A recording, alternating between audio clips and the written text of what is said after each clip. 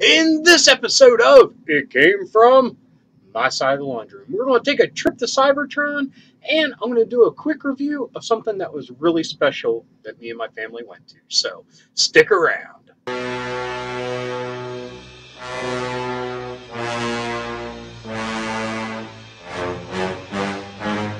Hello, and welcome to another episode of It Came From My Side of the Laundry Room. This week, we're going to take a trip to Cybertron with some G1 Transformers, and we went to Marvel Universe Live. So I want to give a quick review of that. But first, let's head to Cybertron. And it goes Transformers, Mini, a die, a box with sprout, Satans. Yeah! In this installment of Straight from Cybertron, we're going to take a look at a couple Generation 1s that I have in my collection. Unfortunately, nowadays, I don't have that many. For starters, I never had that many Transformers growing up, and the ones I did have suffered a lot of damage. But some of them are still intact, and I want to show them to you. And this was by accident. I hope I don't look like the dude that shows up to the concert with that band's t-shirt on. But anyway, let's take a look at a couple of siblings first. We have Topspin, which what I find great about this vehicle and his brother, Twin Twist. Love those augers on there. Like you can just imagine him burrowing underground and popping up. But on them, they say Takara, 1980, and it has Japanese writing. I don't know if that'll come through, but this could just be me not knowing that much, but I don't think there were that many of the Generation 1s that had that stamp on them. So I think they're great just for that. But what made them famous was their quick transformations. Let's see if I can do this here without having anything to roll on.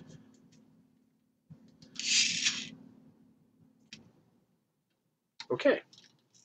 Either he's suffering from stage fright or just from age. There we go. If I remember correctly, these dudes came with guns. I think they were silver. But there's Twin Twist.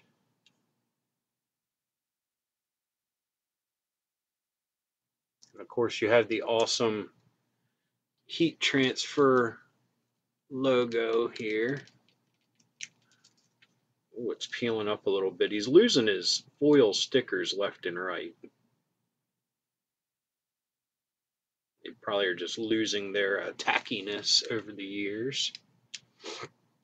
But there's him. Now Topspin.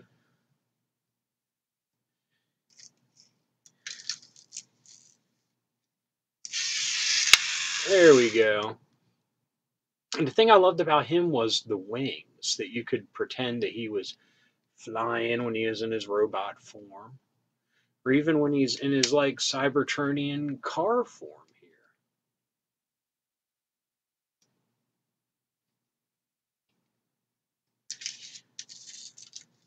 His stickers are holding up a little bit better than his brother's. There we go. I don't know what the reason is for that, but here they are next to each other. Sorry. but I had an extra one of him, and I gave him to my son, and I mean, he loves it. He doesn't pop up like how he should when you pull him back. He kind of stumbles and falls over, but that's probably from age. Probably the gears or whatever aren't tight like they were anymore to give it that snap to jump up to its feet, because that's what they were advertised to do, and they did when they came out. And it was awesome. It was cutting edge for the time in 1984 when these came out. I believe 84. Um, but they don't function the same anymore. I mean, just like all of us at this age, but we still continue the good fight. Now, the next ones are part of a trio, but I only have two of them. And I wish I had the third. He's the more popular, I think, with how he looks. But we'll start here. We have Bomb Blast, the Insecticon. And that's a little loose over the years. And with it being MicroMasters, he has a cockpit there for a little dude to sit in. And I wanted to, and I forgot to, I'll have to do it another day, get one of my son's more recent Headmaster, Target Master, whatever they're calling themselves, and see if he actually fit in there, because that would be pretty cool. But let's transform them here. One thing about the Insecticons, I mean, their portrayal in the cartoon is legendary. Their creepy voices, how they ate other metal and would attack the Autobots and try to eat them. I mean, that's one thing my son, when we go out and he looks out the window and pretends it's the Insecticons are eating cars and buildings. So, I mean, they have a long lasting impression. Here he is transformed. I mean, it's a very sturdy figure, sturdy transformation, and it's just a simple couple clicks and turns, but I mean, he looks great. He looks awesome. The colors, in our favorite Decepticons, I had to pick the favorite Decepticons. I had to pick the Insecticons because their colors alone, I mean, the purples and the yellows and blacks, it's just neat, and they complement each other so wonderfully, and it gives them such a unique look. But there he is.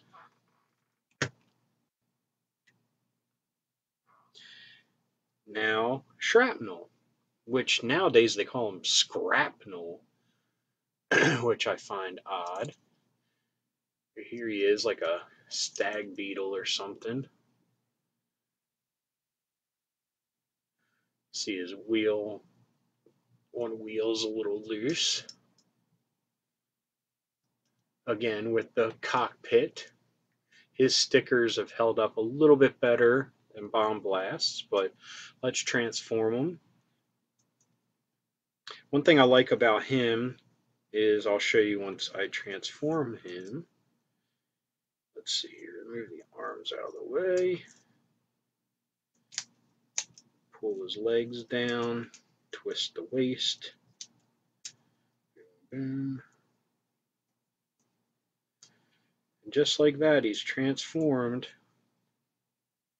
But the one thing I really dig is the blasters under his arms. It's things like that that you don't need the accessories because they're already there. Your imagination can imagine him blasting with these and diving around, and he has these big pinchers to grab people. And they have blasters at the end, and the cartoon showed that a lot, where he would, be like their long range shooter. But unfortunately, I don't have Kickback, and I mean, I think this is just my perception that he's probably the most popular because of his aesthetic with the antenna and the wings. But I mean, He's one that I would love to have in my collection. Even the newer versions of them are great. All of them were made great. I mean, they didn't really change them that much because they're just classic looking. They're simple and sturdy, like I said. Great colors. I mean, very neat. But anyway, that was just a look at a few Generation 1s that I have. Um, pull out a couple more next time. But we're going to do a quick review next. But until then, take a look at this commercial. The Transformers, more than meets the eye. Autobots wage their battle to destroy the evil forces of the Decepticons. The Transformers, more than meets the eye. The Transformers, robots in disguise. Attack the Autobot Commander! Call in a Decepticon leader! Transformers, more than meets the eye. The Transformers from Hasbro.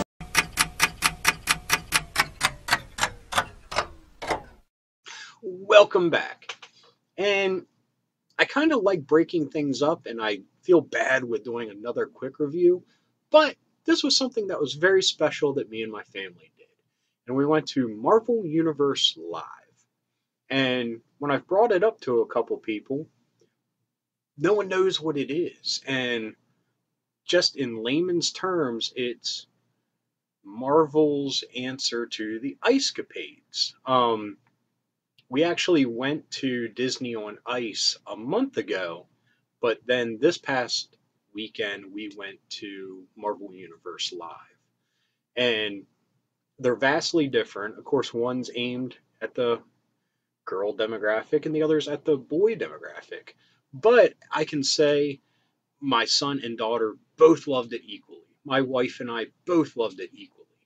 And it was very fun. It's a weird, before I get into the specifics of it, blah, blah, blah, it is a weird amalgam of the Marvel comic book universe and the cinematic universe. And you have the characters of all the Guardians of the Galaxy, which Groot is awesome. It's a dude on stilts walking around, very big and imposing. The dude or lady, whomever that's in the costume for Rocket, very shorter than everybody else. But the costume's cool because the mouth actually would move. Jetpack on the back, and there was a lot of wire work with flying and a lot of pyro going off when any of the Guardians would use their blasters or guns or anything. The only thing that was kind of weird was, and I guess it helps that you could put any actor in it, but Drax was like a big bulky suit with a mask on. So I guess that saves on the makeup and having to find somebody that would fit the physical bill of it. So you had the Guardians, then you have the Avengers, which were just Black Widow, Captain America, Iron Man, Spider-Man was there. He was awesome. Seeing someone do the wire work and spin around and hang upside down in the classic feet on the web and hanging upside down, going back and forth, dozens of feet up in the air. I mean, these people have nerves of steel, because all of their behind the scenes stuff, to how they would come in, well, most of the time was done with scaffolding at the top of the arena, which was, I mean, that's pretty high up. So kudos to those people for for having the guts to do that. But you had them. I feel like I'm missing some. Black Panther, of course, he was cool. He did a lot of neat martial arts stuff, rolls and flips and kicks. And Doctor Strange had some neat effects with that. And he's kind of like the narrator slash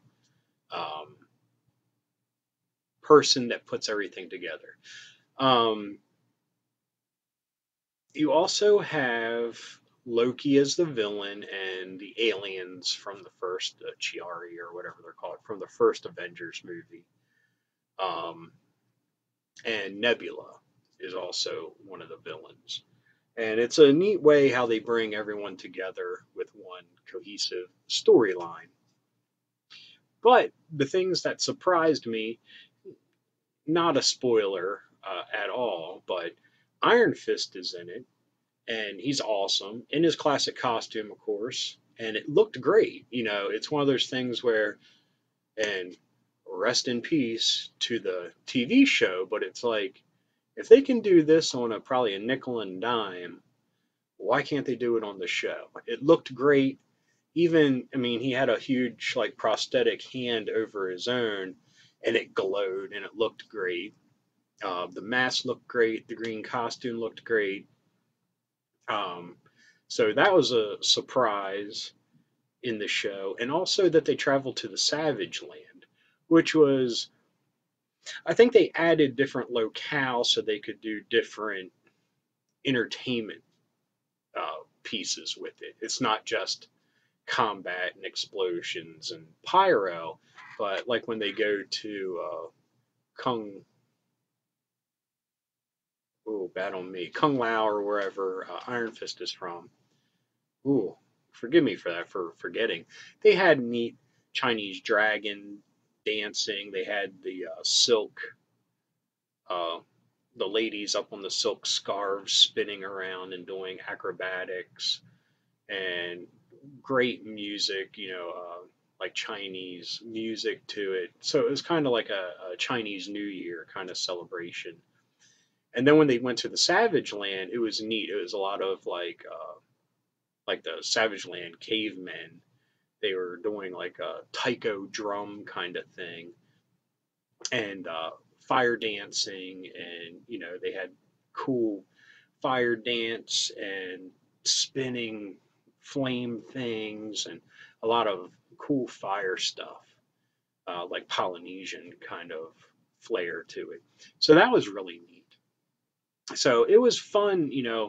That's the one thing, even with the Disney on Ice that we went to, how they, with each character, each like princess or movie that they went to in it, they encapsulated something from the country they were from or their story to make it like a real show. So, I mean, kudos to the Disney banner for that.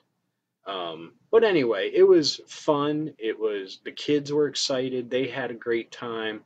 I regret not getting a t-shirt there because, unlike a lot of these kid-centric things, they actually had an adult section at their souvenir stand. I mean, you pay a pretty penny, but it was neat to see that. Of course, the kids, it's like, hey, do you want something? And you try to egg them onto something. And they're like, we just want popcorn. It's like, oh, don't you want this cool stuff? But kids are kids. They'll be dorks soon enough.